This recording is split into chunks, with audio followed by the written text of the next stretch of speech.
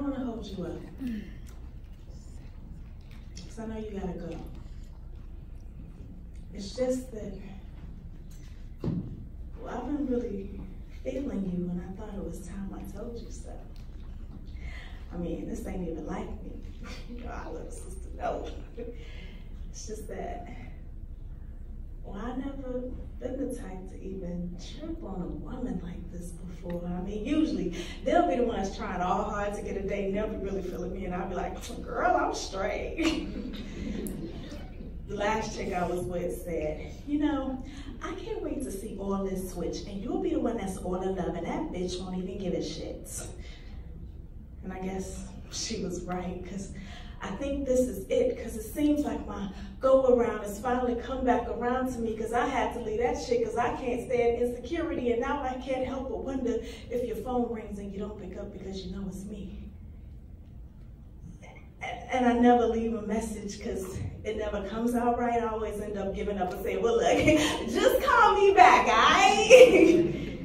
I got a million opinions ready to spit every time I step up to the mic, but whenever you look me in my eyes, all I can say is, whatever you like. And I'm tripping. It's like I'm coming down a ladder that's missing the last rung, because I can't help but wonder if I can make you wiggle or giggle if I tickle you with my tongue. And I'm childish.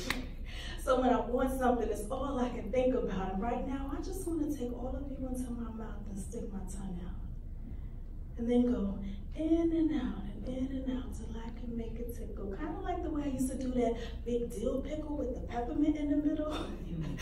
I was like an addict. You know I'm good at it. Just look at these lips. Have you run into the doctor trying to get a fix, trying to kill your Tourette's tics? Fuck, shit.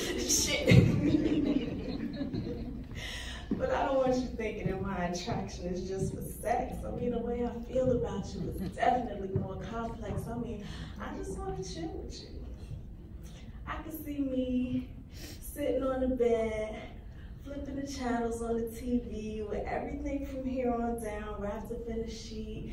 And then you be sitting across the room in one of those squeaky swivel seats, biting on the tip of your pen and writing poetry.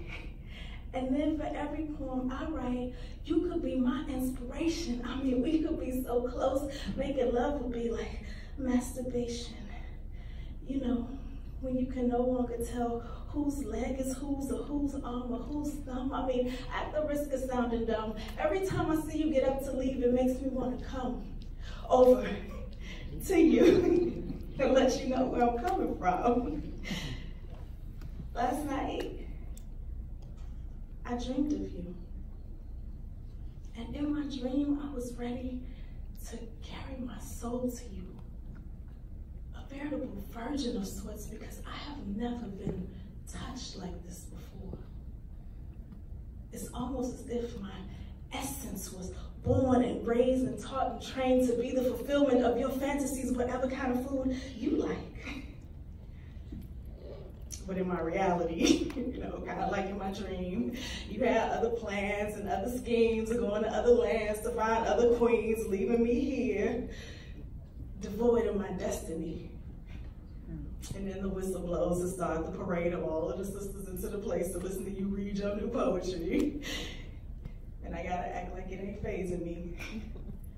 But what else can I do? You know, cry at your wedding while I sing congratulations from the last few.